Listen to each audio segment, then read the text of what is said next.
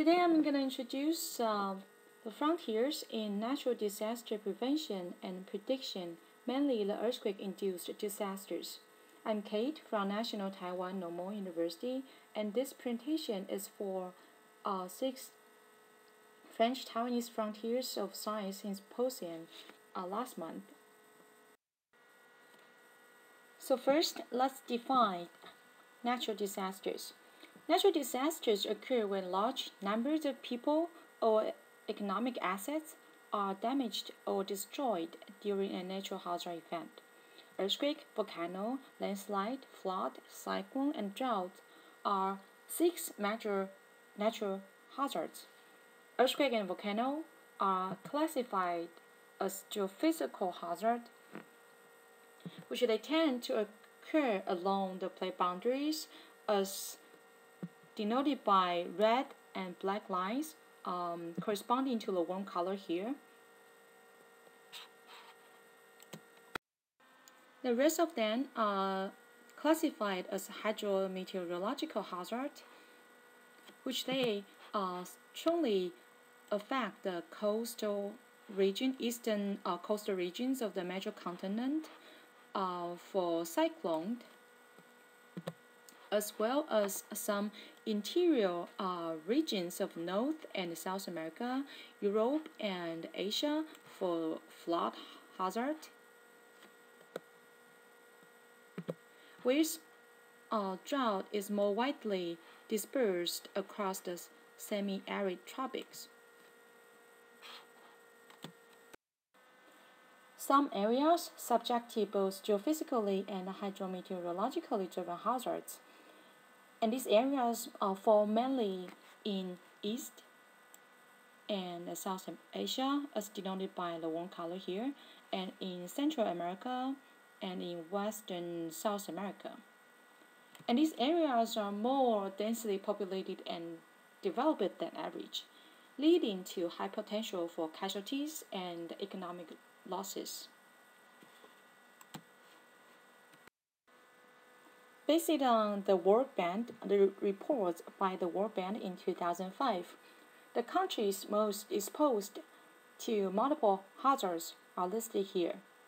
And you see Taiwan as the number 1. And I feel more comfortable looking at this version. And what this table says is that 73% of Taiwan's land and the population are exposed to more than 3 natural hazards. And that makes Taiwan one of the places on Earth most vulnerable to natural hazards. But I say we should not limit our awareness of natural hazards by where we live, because the human, environmental, and financial impact of natural disasters is actually controlled by how well we prepared for the natural hazard. So in the following slides, I'm going to remind you how many people died in individual natural disaster in the last decades. And you will see that the fatalities is not controlled, or not necessarily controlled by the magnitudes of the natural hazard event. So first, Pakistan flood in 2011, the fatalities 2,000, but this event affected about 20 million people. Drought in mid-2011 to mid-2012 in East Africa, the fatalities is 100,000, and this event threatened 9.5 million people. Earthquake-induced landslide by the 2008 magnitude 7.9 Wenchuan earthquake in China, and this event triggered over 60,000 destructive landslides over this huge area, and caused 1/3 of the total numbers of fatalities, 12,000. And the cyclone in 2008, Burma cyclone Nargis. The fatalities goes to 138,000. Then the 2010 Haiti earthquakes, magnitude only 7, but the fatalities goes up to over 200,000. And this is so-called disasters of engineering, because of most of people died due to the building collapse. And then the most destructive event in 2004, magnitude 9.3 Sumatra earthquake. Fatalities is about 300,000, and most of the people died because of the tsunami. So if you pull together the events occurred over the past 60 years, what you see from the diagrams here is that over 50% of people died due to the earthquake, tsunami, and the volcano, whereas their event percentage is actually smaller than the cyclone, 29% geophysical hazard, 40% cyclone. So what this says is the geophysical events are less frequent, but potentially more deadly. And unlike flood, drought, and cyclone, earthquakes actually takes only several to 10 seconds to react and respond. And for many years, the scientists have hunted for precursor signals, but it's still impossible to pinpoint exactly where, when, and how big the earthquakes will hit. So what should we do? So here comes the checklist for prevention of natural disasters. You need to understand the generation mechanisms. What kind of physical processes involved? And you want to improve the identifications of risk. And you know that the risk is not controlled by the hazard itself, but also the vulnerabilities of a given area. And you want to improve the prevention of losses, figure out why so many lives lost in the past events, and prepare for the next one. So this should go to the short-term preparedness plan. And you want to improve the long-term forecast model by more and more data, by much better model. And most importantly, you need to increase the effectiveness of evacuations and disaster relief. Using earthquake as an example, you know that most of the magnitude greater than 8 earthquakes occur in a subduction zone. So you need to know where the stress highly accumulated and why. And to identify risk, at least you need to map out active faults, the spot for liquefaction, and where we expect a building collapse and so on. And the prevention of losses for the short-term plans, short-term preparedness goes to earthquake early warning, and the long-term forecast model goes to seismic hazard map. And the earthquake evacuation plans in different buildings, public area should be figured out.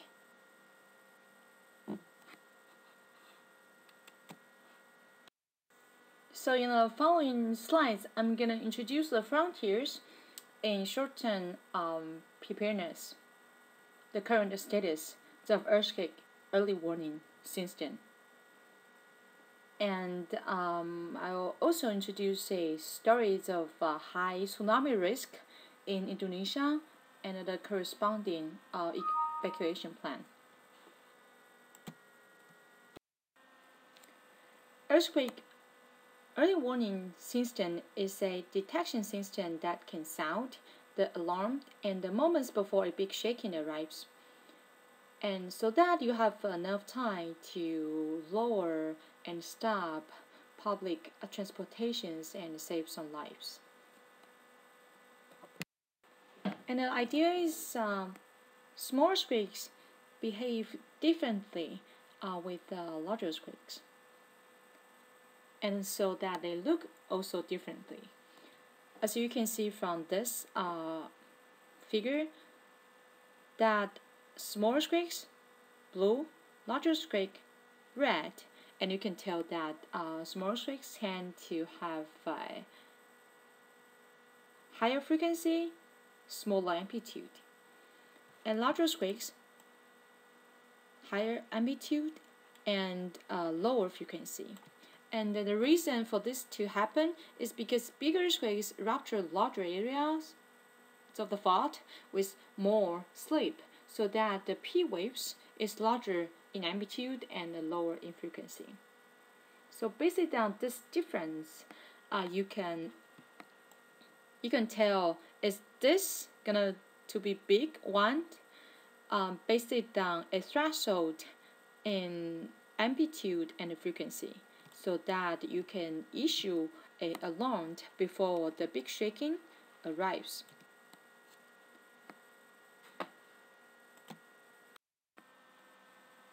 For example, in 1989, Loma Prieta earthquake occurred here. It's magnitude 6.9 earthquake. After the ground started to shake, it took about 30 seconds for damaging vibrations to travel 100 kilometers to San Francisco and Oakland, where you have over 80% of the fatalities.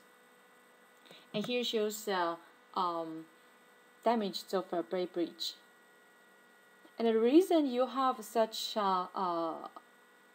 serious damage in this faraway area is due to the special near surface geological condition, as shown by this figure, that you have the soft mud in this area, so that the seismic signal got amplified, as shown by this higher amplitude signal here, so that gives you stronger shaking at the times of earthquake. So if a early warning system had existed back then, it could have provided at least a 20-second warning to save some lives. Such earthquake early warning systems have been deployed all over the world, especially in an area with higher earthquake hazard. As denoted by the gray circle here, this is where you have early warning system on already. But there is a blind zone shown by this dashed circle, that no warning can be provided, which you need on-site warning. And that is if you have the device with modern mass sensor, which is a accelerometer, that installed in your home and school, that can provide warning within 3 seconds after P arrivals. And this system called P Alert, deployed by Yiming Wu from National Taiwan University,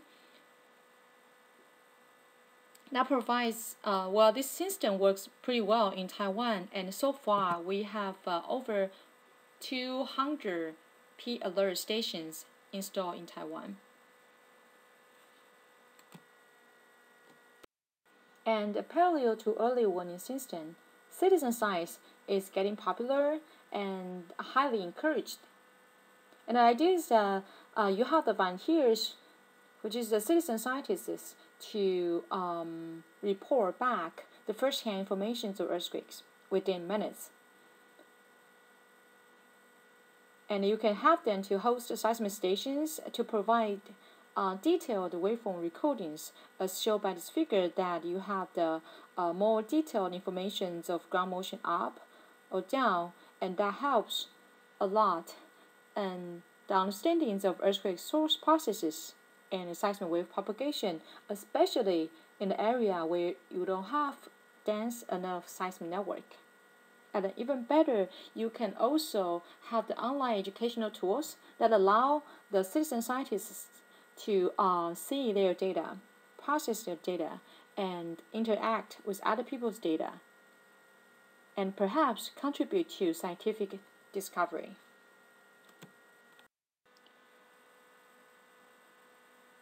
And in the following slides, I'm going to talk about high tsunami risk in West Sumatra, Indonesia.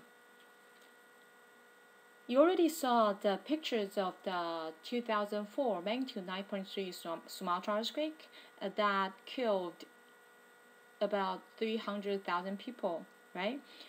And actually after that event, several more great earthquakes, which is magnitude greater than 8, hit the same area, line up along the strikes of the trench.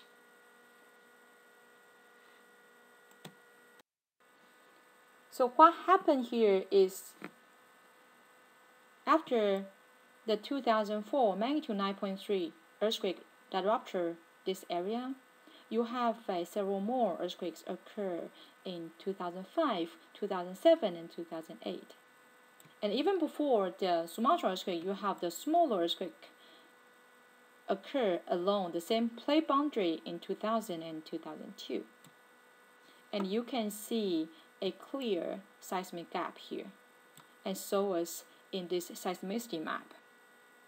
So the question is this the place where you don't get to accumulate stress so that you don't need to worry about future earthquake potential in this area, Padang? And the answer is no, because by looking at this historical earthquake that occurred in last 200 years, you see that there was a big enough earthquake occurred in Padang area in 1797. So what this says is, by calculation, a magnitude 8.8 earthquake is expected to fill that gap to occur in Padang, Indonesia. And this is the area where you have 1 million people lived here. And unfortunately, the highest population is far from the highland.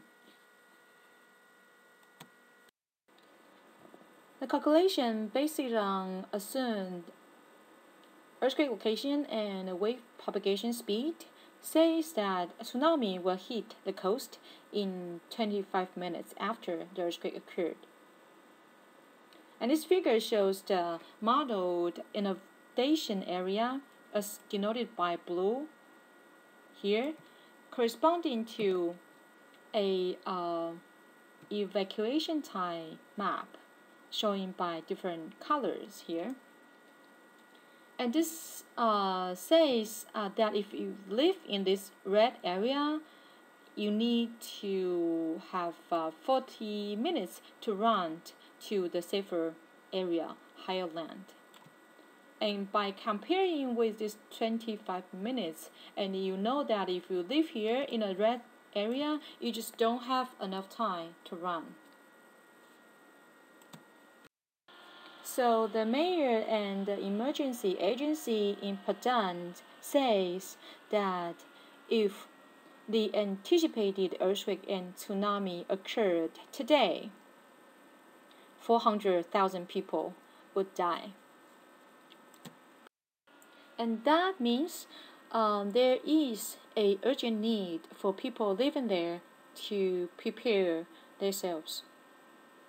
So the nonprofit organization Geohazards International, they push up the tsunami evacuation plan in this area by learning from Japanese experience.